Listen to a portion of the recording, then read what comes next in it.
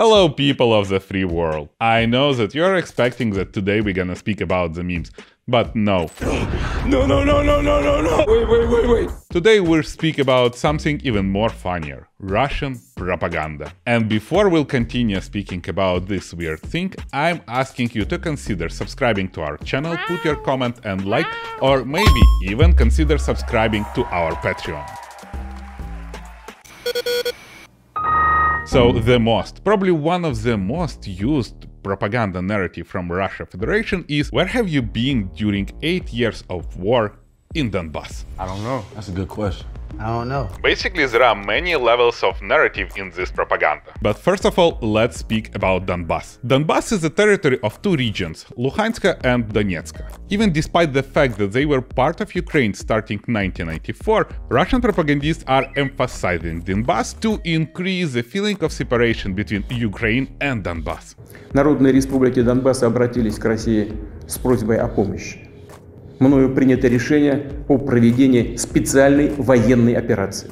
Ее цель – защита людей, которые на протяжении 8 лет подвергаются издевательствам, геноциду со стороны киевского режима. However, this is not true, and Donbass is inseparable part of Ukraine. Slava Ukraini. Historically, Donbass was a part of Ukrainian People Republic and later Ukrainian Soviet Social Republic. What's also ironical that, for example, city of Donetsk was previously called Yuzivka, because it was founded by British entrepreneur John Hughes. However, after occupation by Soviets in 1924, it was renamed to Stalina by the name of Joseph Stalin. Before Soviets, Donetsk was very European part of the country. There were a lot of young entrepreneurs from all around the world who was creating their enterprises there. All of these developments were destroyed by Soviets after. During national referendum in 1991, 83% of people of this region voted for Ukrainian independence. Because of this region being geographically close to Russia,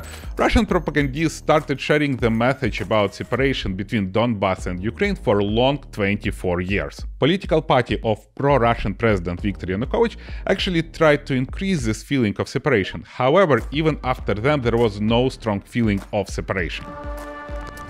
Остановитесь! For example, even in 2014, after Russia occupied Crimea, only 33% of people in Donetsk and 25% of people in Luhansk wanted connection of this region to Russian Federation. But for example, in 2016, only 8% of people wanted to connect to Russia, and 4% voted for independence of Donbass region. 76% of people were happy being part of Ukraine. Knowing all of this, you now can see how miserable propaganda about liberation of Donbass from Ukraine looks like. On other hand, the role of Russia and the previously USSR on robbing and destroying this region can't be ignored. So now let's speak about what actually happened in 2014. In 2014, a revolution of dignity happened, moment when people of Ukraine decided that they want to develop their country as democratic state and overthrow pro-Russian government. And that was a very dangerous moment for Russia, where they were building for long 20 years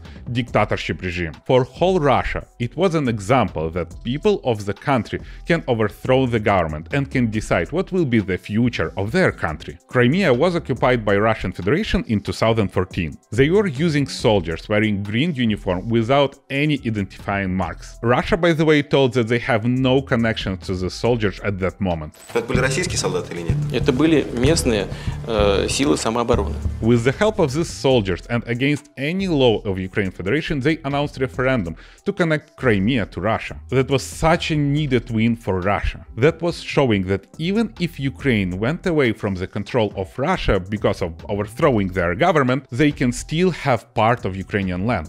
And yeah, Russia confessed that unnamed soldiers were part of Russian army only in couple of months later.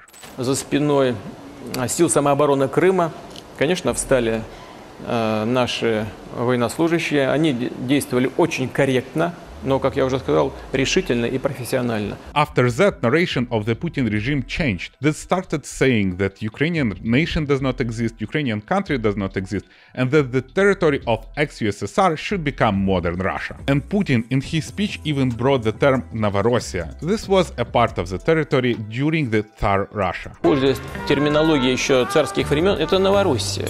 After occupation of Crimea, Russian forces with the help of local gang leaders tried to overtake the government of different regions, but they managed to do this only in two big cities, Donetsk and Luhansk. They even announced Donetsk People Republic and also asked Putin to bring army in their territory for protection. And only after that, government in Kiev announced well-known anti-terroristic operation. Reason for this was occupation of the cities of Kramatorsk and Slovyansk by armed people. Everything separatists were doing that time was looked the same as they were doing in Crimea that time. So Ukraine as a country started just protecting their territory. Igor Girkin, who is a famous Russian commander, even confessed that time that he was leading occupation of many cities. He told that in case him and Russian army haven't joined separatists, they won't have any luck on occupying any part of Ukrainian territory. DNR and LNR combatants were using weapons which were provided by Russian Federation. However, they were always refuting this. And the level of propaganda that time was insane. For example, when they were asked how they got preliminary 500 tanks, they told that they found them in mine. And no fuck was given that day by any media in the world. Everyone just accepted this as a fact. After bloody but quick war, Ukrainian army was able to push DNR and LNR forces back to their places and took a defensive stance on borders of these regions. Before 2024, up to 14,000 people were killed during this war. Near 5,000 of them were Ukrainian army forces. Near 3,400 civilians. Based on data recorded by Ukraine, almost half of civilians were killed during 2014. This also includes deaths of civilians from MH17 flight. For comparison, in 2014 there was registered only 25 deaths of civilians. Most of civilian deaths in 2021 were caused by explosive objects, like mines. High level of casualties during the first years of the war can be described by high activeness of the war actions on the whole territory of Donbass. From OSCE reports we can see that none of the sides tried to kill civilians. However, none of them did enough to avoid incidental losses. Did Ukraine try to stop the war? Oh yeah!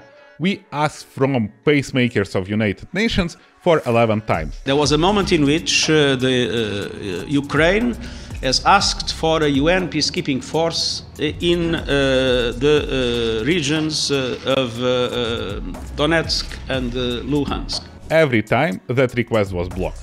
Guess by who? Yes, they were blocked by Russia. At the time, the Russian Federation accepted the idea of a peacekeeping force, but limited to the protection of OSCE monitors. And there was no agreement in the Security Council trying to make the two positions coincide, and for that reason it was never possible to approve in the Security Council a peacekeeping mission. President Petro Poroshenko in 2014 announced truce, but that truce was broken by Ukrainian army after 63 attacks of the separatists and 23 killed Ukrainian soldiers. Russia and controlled by them separatists just don't want to stop the war. And yeah, one day if you hear again that Ukraine is bombing Donetsk or any city on Donbass, just check the pictures of these cities in the internet. And then check Mariupol. This is how Mariupol looked after 1.5 months of bombing. Just imagine how this city should look after 8 years of bombing. For 8 years, Ukraine tried to stop the war. For 8 years, Ukraine tried to search for diplomatic solution.